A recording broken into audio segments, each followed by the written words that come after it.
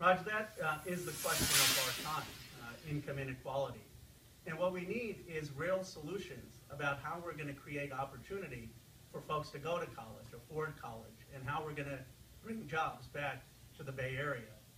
You know, as an economics instructor, I've had the opportunity to talk to many folks about the economy. I've talked to students who are working really hard, involved in all these activities, but worried about the debt that they're going to have when they graduate. I've talked to so many employees who have great skills, but will tell you that for every one application online, there are 150 applicants.